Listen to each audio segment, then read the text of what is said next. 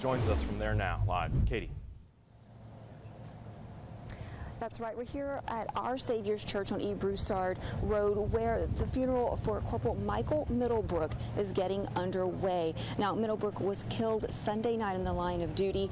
He leaves behind a wife, a 3-year-old daughter, and 2 stepdaughters, as well as his parents.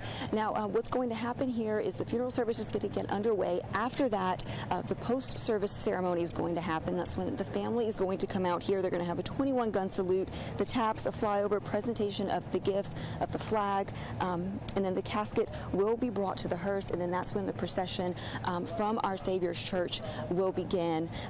Again, Corporal Middlebrook, he is a 9-year veteran. He started his service with the Calcasieu Sheriff's Department, and then he came here to Lafayette. Again, he was killed Sunday night in the line of duty. He leaves behind a wife, a 3-year-old daughter, and 2 stepdaughters. We will be out here live throughout the services and also when the procession begins. But for now, live in Lafayette, Kaite Lopez, KATC TV3. Jim, back to you.